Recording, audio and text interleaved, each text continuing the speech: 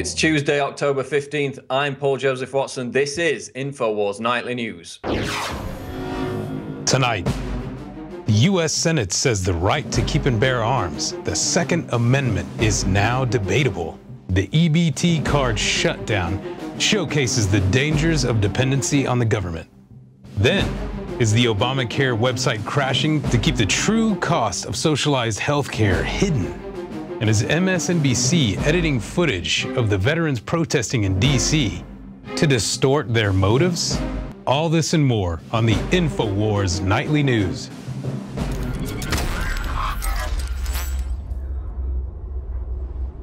Top story tonight, U.S. Senate says right to keep and bear arms is debatable. According to the U.S. Senate, the right of the American people to keep and bear arms is debatable, despite two separate Supreme Court decisions which confirmed that the Second Amendment protected the right of an individual to own guns. The Senate.gov website contains an explanation that suggests otherwise. In a bizarre clarification of the Second Amendment, the Senate website reads, quote, "Whether this provision protects the individual's right to own firearms or whether it deals only with the collective right of the people to arm and maintain a militia has long been debated." That's the quote. So the very body concerned with upholding and protecting Americans' rights under the mandate of the Constitution, the U.S. Senate, refuses to fully acknowledge the fundamental right to keep and bear arms under the Second Amendment. And that's merely scratching the surface. This so-called guide to the Constitution reads like a signing statement for the Bill of Rights. You'll recall those signing statements under Bush where he would just interpret a law any way he wanted. Well, the Senate has now done the same, basically, for the entire Constitution.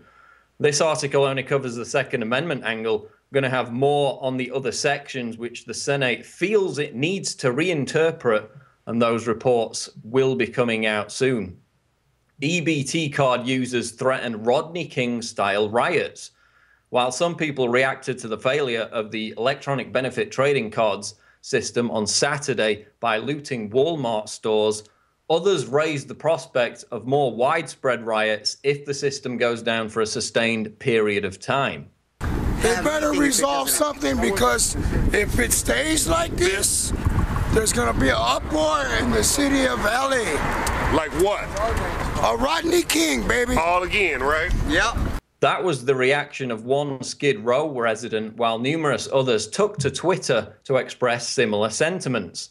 Considering that Walmarts were being looted just hours after this EBT downtime, imagine what a 5-day delay in food stamps would cause.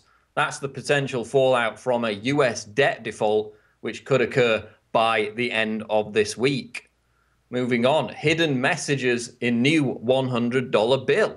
A video blogger claims there are hidden messages in the new $100 bill which warn of future nuclear devastation in the United States. Remember, of course, the $20 bill, which if you folded it over, appeared to show the attacks on the Pentagon and the World Trade Center. That was issued in 1998, 3 years before the 9/11 attacks.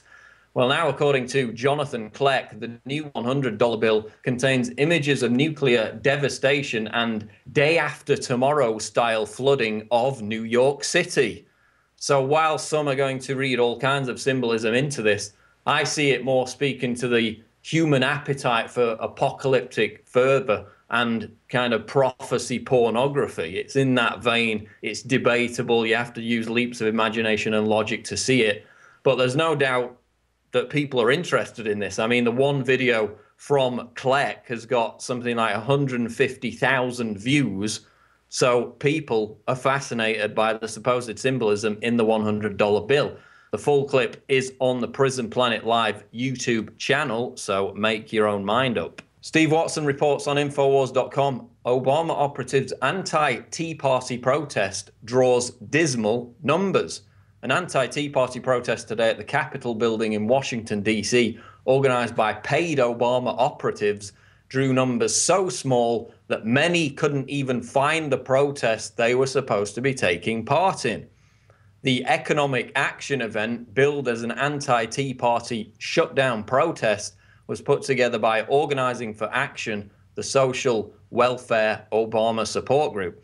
So we saw with the Million Vet March this past weekend, thousands of protesters descend on Washington, D.C., carry off the barricades, as they're known, from the war memorial, the World War II memorial, dump them outside the White House. Of course, then we saw the riot cops sent in, examples of police brutality, which Rachel Maddow and MSNBC later edited deceptively to hide. And basically that protest, even though it was epic in terms of some of the images that were coming out there, drew basically no media attention whatsoever. Well, this Obama protest is not going to draw any media attention either, because basically nobody showed up. Moving on now. Girls threatened with hate crime charges for complaining about transgender bathroom harassment. Does the right of people who identify as transgender to sexually harass girls in public bathrooms trump the privacy rights of the girls being subjected to that harassment? Yes, according to a Colorado school. Female students at Florence High School were threatened with hate crimes charges when they complained about being harassed by a transgender boy in the girls' bathroom.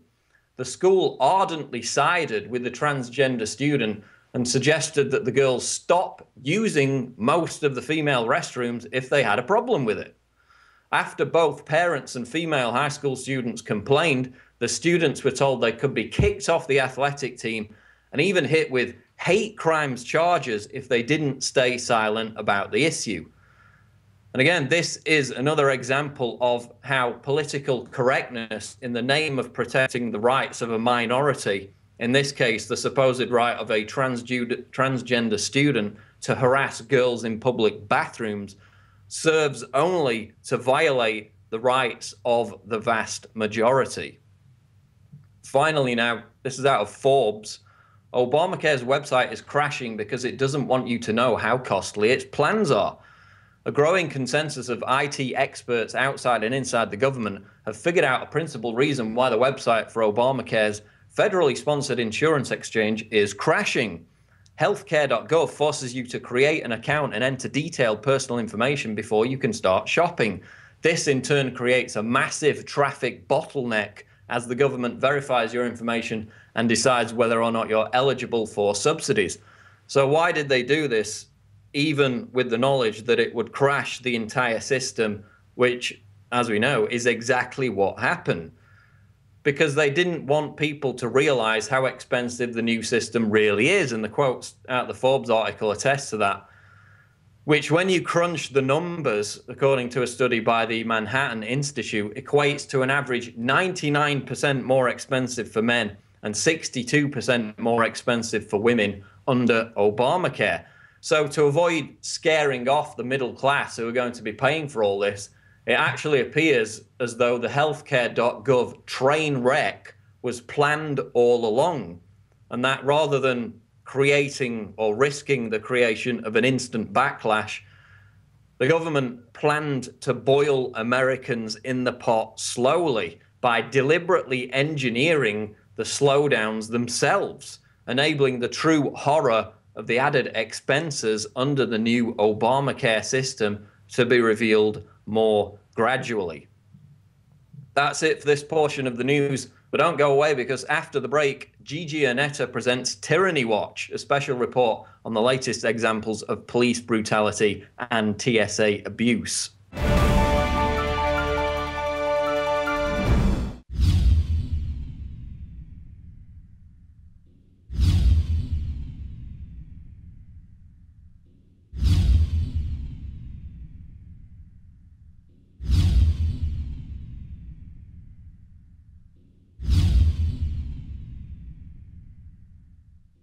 Many anthropologists and archaeologists believe that before man even discovered the power to harness and use fire, we were involved in agrarian activities.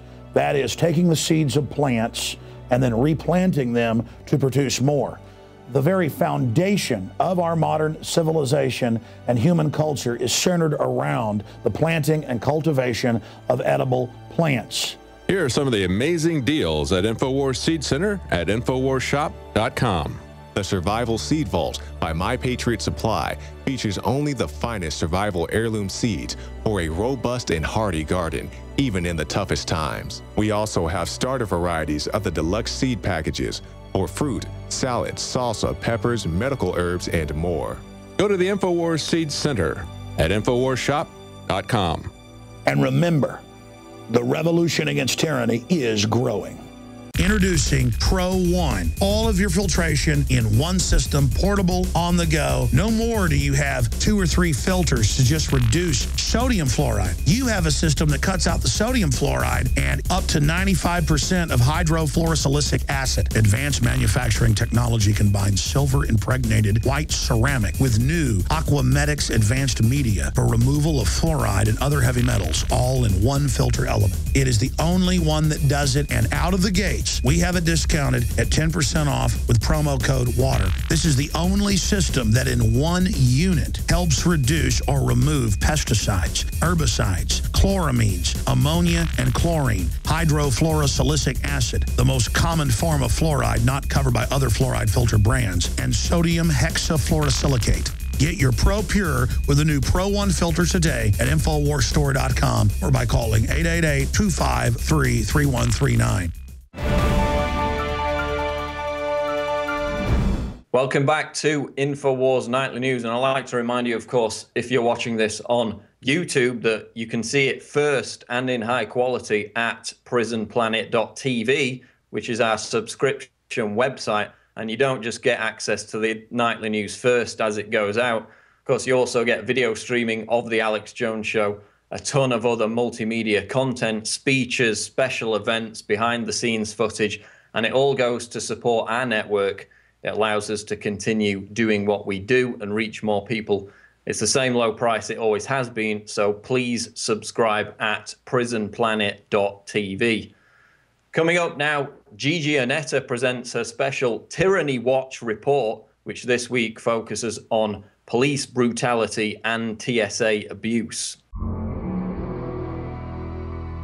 I'm Gigi Annetta. Welcome to Tyranny Watch. So what happened to the freedom to worship? Catholics across the United States are a target for the militant government. They cannot worship at military bases, and priests who offer to do the masses, even for free, are being told that they may be arrested for it. Clearly, the people in Washington, D.C. need to examine their hearts. The deceit reaches over oceans, as Kerry is in Malaysia, and he praises Malaysia for their multi-faith model in the Muslim country that bans Bibles. It's good to know that Secretary of State John Kerry's ideal multi-faith model is a country that seized 20,000 Christian Bibles, banned Ahmadis from praying, and destroys a Hindu temple every 3 weeks. Let's hope his boss doesn't intend to introduce this multi-faith model in the United States. One of the worst problems is forced conversions to Islam, which has become particularly acute since 2001. Despite the provision for freedom of religion entrenched in Article 11 in the Malaysian Constitution. Now, even the non-recognized Muslim sects are in trouble. The Selangor Council of Islamic Religion in Malaysia has issued a notice ordering the Ahmadiyya Muslim Community Malaysia to immediately stop offering prayer services at the National AMC headquarters. The waters are definitely muddy when it comes to multi-faith in this administration. This weekend they had their hands full as people stood up all over Washington. Thank you for being here today, because we, the people, are determined to show the United States military, our esteemed vets, that the size of the heart of America for our vets is immeasurable. We are here to honor our vets.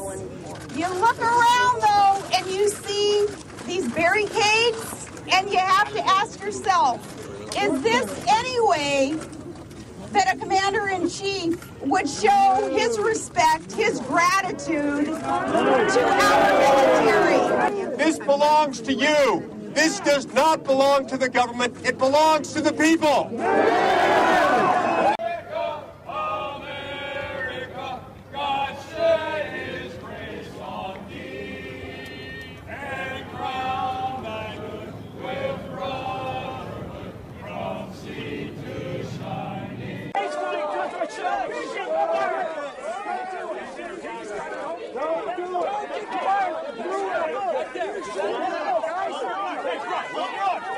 There always has to be a bully cop or a bully government official. And in New York, a criminal defense attorney reveals that in the Bronx, they actually lied to meet quotas. Narcotic police lied to reach arrest quotas in the Bronx. It'll be interesting to hear details in upcoming weeks about how they threw innocent people in the slammer just to satisfy their job requirements. The TSA absolutely humiliates an 82-year-old woman at Sky Harbor Airport. This revelation is in a recent report only available because of the Freedom of Information Act. An 82-year-old woman in a wheelchair in the screening line at Phoenix Sky Harbor Airport goes all the way through until the metal detector beeps over her chest. The woman tells TSA that she has a breast prosthesis because she had a mastectomy. The TSA agents take the woman to a room and order her to take off her blouse, then her bra, and then her prosthesis, which they examine. The elderly woman strips to her waist with nothing to hide her scars. Welcome to the USA. Stop the tyranny. Sign up for PrisonPlanet.tv today and give your username and password to up to 10 people. And don't lose hope. Remember Psalm 118:8 says that it's better to take refuge in the Lord than to trust humans. I'm Gigi Arnetta with Tyranny Watch for the INFOWARS Nightly News.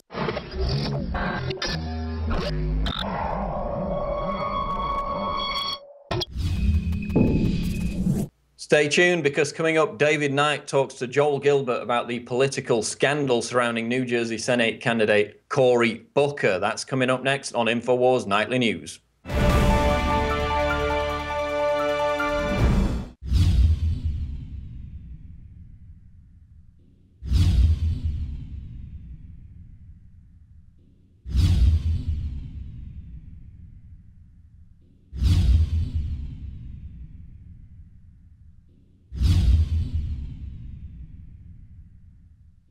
Alex Jones here to warn you about some of the most important health information you may ever hear.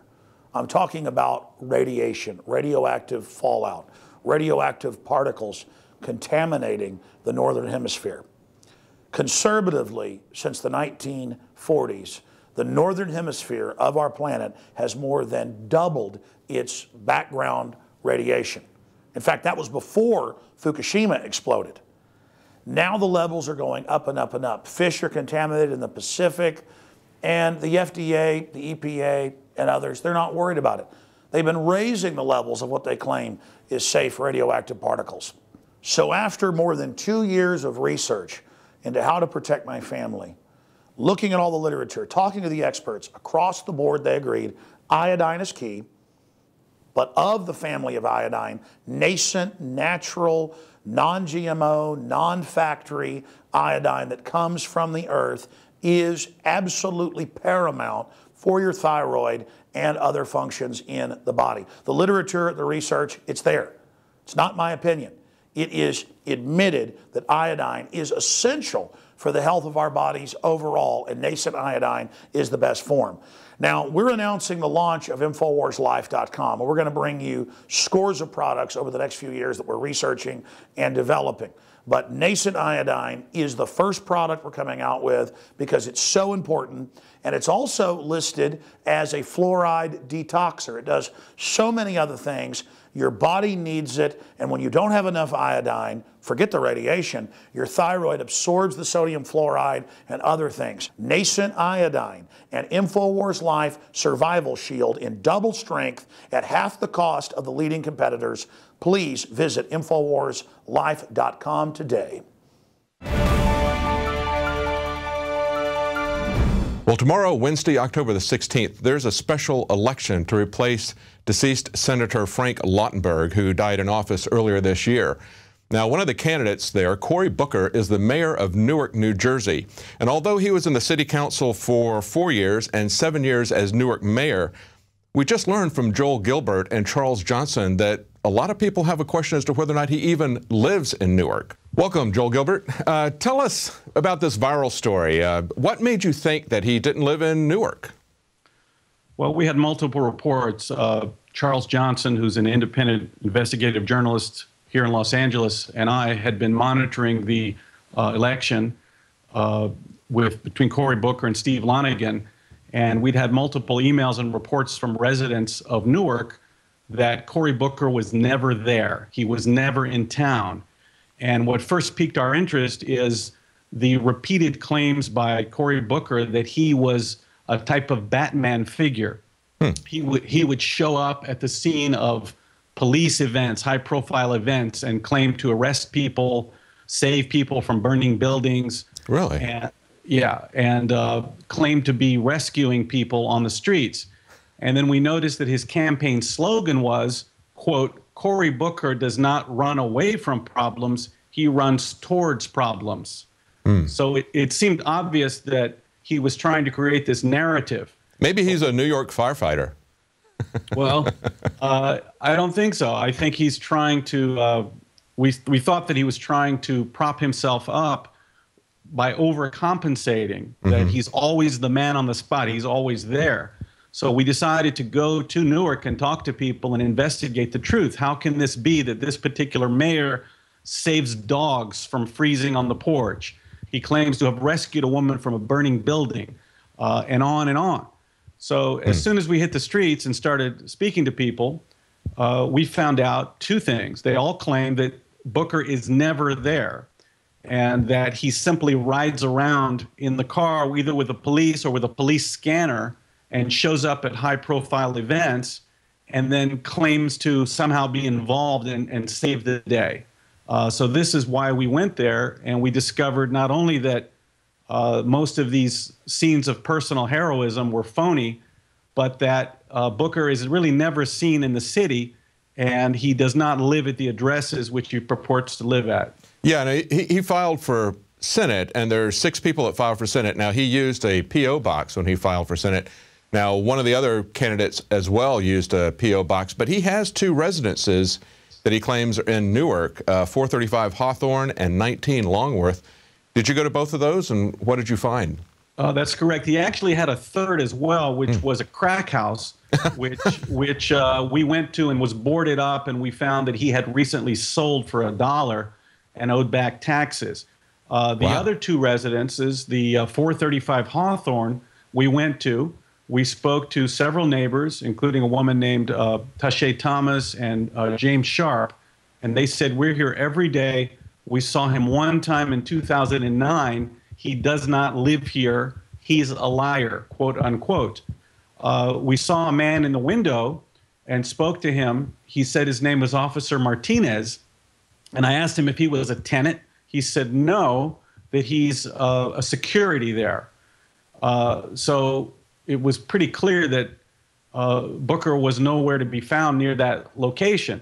Then we went to 19 Longworth. There's a police car in the driveway. A policeman answers. And as shown on the video that I produced and put out on YouTube and in the Daily Caller, the policeman says that Booker doesn't live there. He hasn't seen him. He doesn't know when he'll be there. So in response to this, yesterday, the Booker campaign said that Booker moved from Hawthorne to Longworth 2 weeks ago, which makes no sense. Number one, why would you plan a move in the middle of a Senate campaign? The fact that when we were at Longworth, the policeman there had not seen him or knew when he was around. So I think it's a shell game. He has multiple, he claims multiple residences and keeps 24-hour security at these multiple residences so that the neighbors won't suspect that he's never there. They just think, well, he must be, you know, at the other house. So many questions arise. Why does he have 24-hour security at 2 separate locations? Right. Now, one of these people that you talked to said that they were a census taker, and that when they went to get information at one of those addresses, that they were told that it was a police station. Which address was that? At 435 Hawthorne, one of the census workers, Cassandra Dock, said she went and knocked there and was told by the police that it was a police station. Now, the officer we spoke to there, Martinez, said that that Booker did live there. It was his house. But then Booker said the next day that he had moved. So you have to wonder, why was this officer hanging out there 24-hour security if he really had moved? So we find all of Booker's explanations to be disingenuous, and most residents believe that Booker lives in New York City, and he's simply using the Newarkans, the residents of Newark, to further and launch his political career. He's typically in Texas or in Hollywood, raising money, making high-profile friends, and is rarely seen in the city. That's right. He has a lot of connections to Hollywood. As a matter of fact, one of the neighbors in that video said, "We call him Hollywood." His big supporters are in Hollywood, and of course he has very close ties to Obama, who himself has some questionable background issues and a very changing story in his own personal background. And so we see this again with Cory Booker. That's very disturbing when we don't know anything about these people that are getting elected to very high office. Well, that's a phenomenon, a very dangerous phenomenon that I've chronicled in my film, you know, Dreams from My Real Father. Yes. Where I showed that Barack Obama's personal and political background are very, very different from what he claimed. He claimed that his father was a goat herder from Kenya, and he was uniquely qualified with this background to bring people together in compromise. I showed that his real biological father, who became his ideological mentor, was a Communist Party USA propagandist named Frank Marshall Davis, who was also a Soviet agent. Now, Obama admits that he was raised by this guy, but claims that it was just a friend of the grandfather. So we have Cory Booker, almost an Obama clone in some sense. We don't know where he lives. He claims all these fantastic stories of saving the day and being Batman and rescuing people from burning buildings, but the media refuses to question this narrative. They refuse to question it. Now, Charles Johnson wrote the article, and I did the video on this investigation, and already the next day you have Slate Magazine, Media Matters attacking us. Absolutely. It's gone viral. It's a big issue. Well, we're out of time, Joel Gilbert. Tomorrow is the election, and we'll see, but he certainly does have some connections with Batman, even if it's just his secret identity and his hidden lair, right? Thank you very much. I think I found that Cory Booker's potential voters were not motivated. They all hated him, and that Lonigan's voters were highly motivated. So I think it's going to be close. I think it'll be close. All right. Be interesting to see. Thank you very much. Interesting report. Thanks for having me. Well, it'll be interesting to see what happens in that special election tomorrow, but we already have a powerful politician whose background has a lot of question marks that we're not allowed to investigate. But Joel Gilbert did investigate it, as he mentioned in this interview, Dreams from My Real Father, and that's available at InfoWarsStore.com. It goes into Obama's background, and it is something that you ought to be concerned about when we have people elected to the highest offices in the land and we know nothing about them. That's a very frightening prospect. That's not transparent government like we need to see. Well, that's it for tonight. We'll be back tomorrow at 7 Central, 8 p.m. Eastern. Stay tuned after the news for more special reports. Now you can watch The Alex Jones Show live as it happens at Infowars.com/show. You'll find links to all of our content there and a free 15-day trial for Prison Planet TV. More than 60 movies and documentaries all in one place at Infowars.com/show.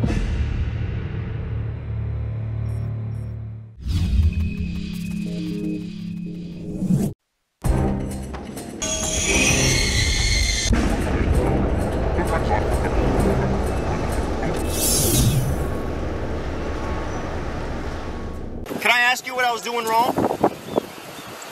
Until I can find out you can legally have a gun. So you can just stop anybody in the world for rudely displaying, yes. Oh, how am I rudely displaying a gun? I'm walking. My name's Jonathan Garcia. I'm with Open Carry Texas, and I'm out here today to show my support for Master Sergeant C.J. Grisham. The Master Sergeant who was unlawfully arrested and disarmed over in Temple. His trial starts today. How are you feeling about the proceedings so far? Well, it's all been procedural right now, just picking a jury.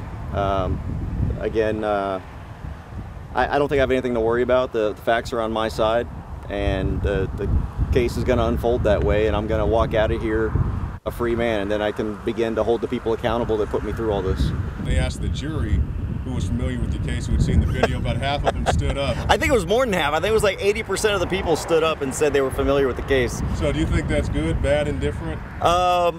You know, it's hard to tell. There are a lot of people who are familiar with the case that completely believe that I'm in the wrong. I call them statists. And then there are those that saw that I wasn't doing anything wrong at all. I call them constitutionalists. Saturday, open carry march on in San Antonio, line in the sand. We're gonna be from 10 to 1 o'clock. We've got over 1,000 people coming. And it's gonna be a great big event. All kinds of groups and organizations coming together to spread the word about open carry. So be there, San Antonio at the Alamo, 10 o'clock this Saturday, October 19th.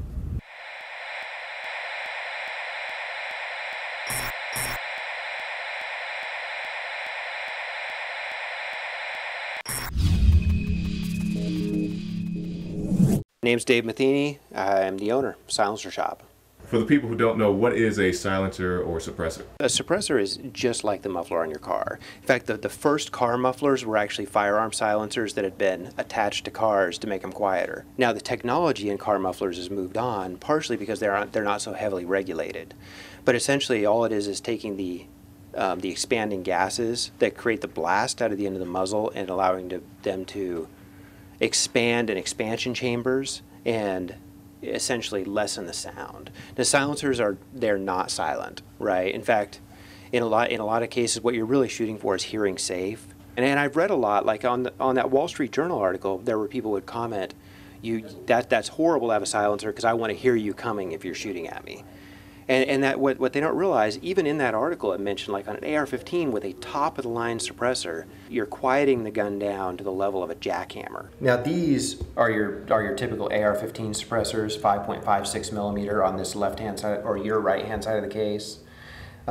These are all going to be quick attach, so they'll just quick attach onto an AR-15. Do you think all this new regulation is necessary? Oh, not at all. Basically, what you're talking about with suppressors in general, it probably is the most highly regulated item in the firearms market already. And when you consider that it's really nothing more than a safety device, it's the regulation that's already there could be considered to be kind of ridiculous. This is a .338 Lapua. It's a Desert Tactical. This gun is so loud without a silencer that it literally goes off the top level of our sound meter, which maxes out around 175, 180 decibels. With that suppressor, it's hearing safe and quieter than a 22. Quieter than a 22? Quieter than a 22, by a lot. Explain to us the difference between having a Class 3 license or the trust that you do. Well, a Class 3 license is a license to sell silencers. So, for example, we would have a Class 3 license, we sell a lot of silencers. When you purchase a suppressor, there are 3 ways to register it.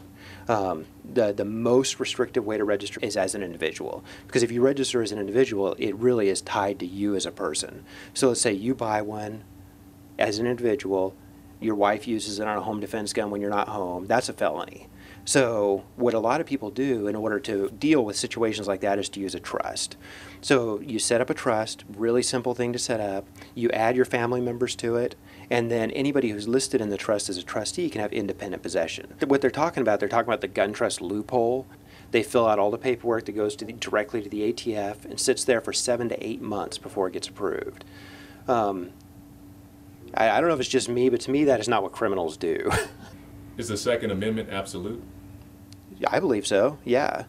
I think there are good reasons to have that in place. So what would you say to the people, they see these shootings and they say, this has got to stop. We see so many shootings and the children and all these things. Why would we not want more gun regulations? Everybody agrees these are tragedies, but even putting aside that they're blown out of proportion to a lot of extent, increasing the level of gun legislation is going to make no difference to this. You look at the recent shooting that just happened, last week or the week before, that was done with a pump shotgun. And it's funny because a couple months before that, Joe Biden was standing there saying everybody should own one. As I told my wife, I said, Jill, if there's ever a problem, just walk out on the balcony here or walk out that double-barrel shotgun and fire 2 blasts outside the house. What they're trying to do really is ban firearms in general. Whatever tragedy happens to happen, they're going to use it for political purposes.